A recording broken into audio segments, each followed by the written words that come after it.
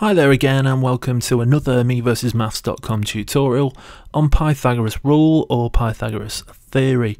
This is the third and final tutorial in this series, so if you don't yet know anything about Pythagoras, then I'd suggest you check out the other two tutorials first of all. In this final section, we're going to look specifically at applying Pythagoras to answer problems that may not immediately appear to be Pythag questions, if you like. Yet again, before we get started, let's just remind ourselves of the rule. The square of the hypotenuse is equal to the sum of the squares of the two other sides. And don't forget, this rule is only for right-angled triangles. We've previously turned Pythagoras' theorem into two, let's call them mini rules, and here's a reminder of what they are. If we're looking for the longest side, we square it, add it, root it, whereas if we're looking for a short side, we square both the sides we're given, we subtract it and root it. And a little way to help us remember which to use and when, SSS, if you're looking for the short side, then we subtract. Let's have a look at our first example then, that might not immediately appear to be a Pythagoras question, as it's not a right-angled triangle. However, it's important to remember that any isosceles triangle can be made into two right-angled triangles by splitting it straight down the middle, like so. Let's take one of these new triangles now and try and use it to actually answer our question. Step 1 then, as always, check if we're looking for the hypotenuse. 3.7 meters is the longest side, the one opposite the right angle, so we're actually looking for one of the shorter sides because we're trying to find that length at the bottom, which is part of the base. So the rule that we want to be using is to find a short side, subtract. So square it, subtract it, root it. So then, square both the sides we've been given, subtract as we're looking for a short side, and square root to find our answer. But we're not quite done. Make sure we answer the question. All we've done so far is find this length here. We were being asked originally to find the length of the base B, so we need the total length of this whole base. We need two of these 2.4 meter lengths to find the total length for B, which is 4.8 meters.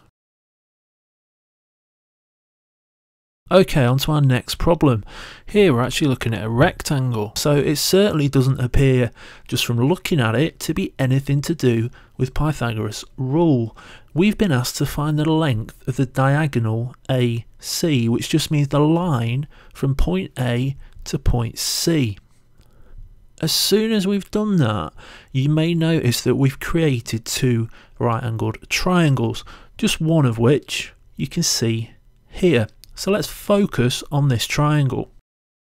You know the drill well by now. Check first of all, are we looking for the hypotenuse? We are looking for the side opposite the right angle, so yes, we are trying to find the hypotenuse. Square it, add it, root it. That's the rule we're going to be using.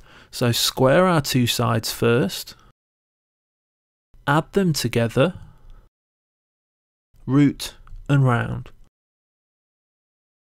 And there we go, we've found the length of AC as asked for in the question.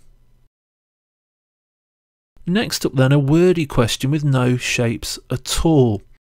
A boat leaves port and travels 4.8 kilometers due east. It then changes course and travels 9.4 kilometers south. How far is the boat from the port? Now, any question like this, it's always a good idea to try and draw what you've been given. So let's take it sentence by sentence.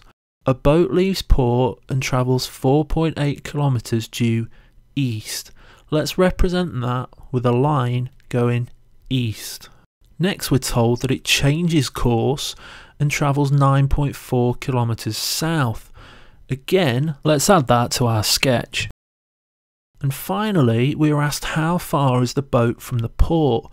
Let's mark that distance onto our drawing.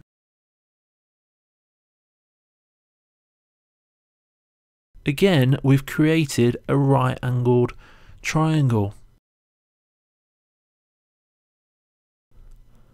So as we can see, we're again looking for the longest side and we'll work it out just as before. I won't talk through all this as I've done so lots of times already. And we find the distance from the boat to the port is 10.6 kilometers. Our final example, different again. We're asked to prove whether or not this triangle is a right-angled triangle. Now, if a triangle is right-angled, then it will obey Pythagoras' rule. One way we can show this is by using letters to represent the sides. And actually, many teachers explain the rule like this. If A and B are our shorter sides, then the sum of the squares of the two shorter sides should equal the square of the C, the longest side. As I say, this is how Pythagoras' rule is actually first given by many people.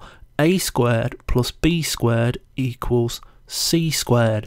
So let's test this statement for our triangle. Does A squared plus B squared equal C squared? More specifically for us, does 5.2 squared plus 3.1 squared equal 6.4 squared? 5.2 squared is 27.04, 3.1 squared is 9.61, and 6.4 squared is 40.96. So does 27.04 plus 9.61 make 40.96? No, it doesn't. If you put the left hand side into a calculator, or you may be able to do that in your head, the sum of the squares of the two shorter sides is actually 36.65, which does not equal the hypotenuse squared. So this triangle is not right-angled. If we'd arrived at two equal totals there, then it would have been right-angled, but in our case we didn't, so it's not. We've covered some really tough questions there. As always, thanks for watching, and remember, if you're not there already, you can find lots more resources on both this topic and others by exploring the website at meversusmaths.com. Any questions on anything to do with Pythagoras, then please feel free to ask in the comments section, and I will of course do my best to help. Bye for now.